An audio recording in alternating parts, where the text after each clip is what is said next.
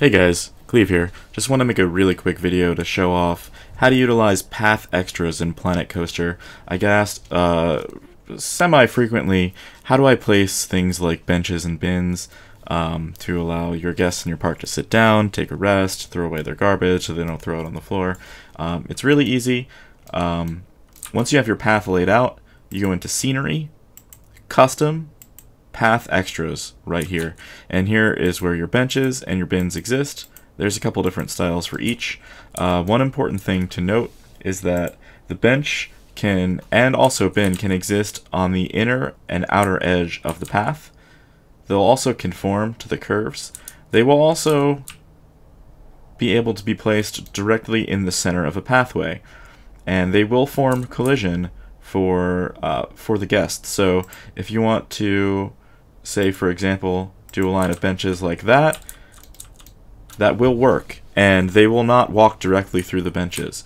The other important thing to note is that there are two different styles of benches. There are benches with backs, like these,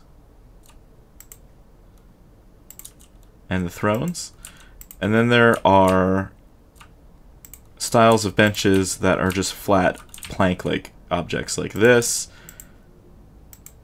and the bench, and this generic bench.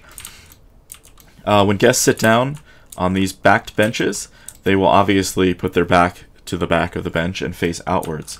The guests, when they sit down on these flat benches, may face in either direction.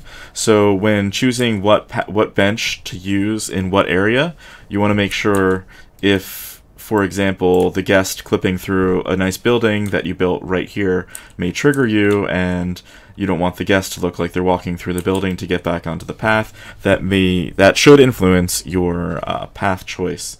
That should influence what bench you choose to use on what area of the pathway. Bins are similar.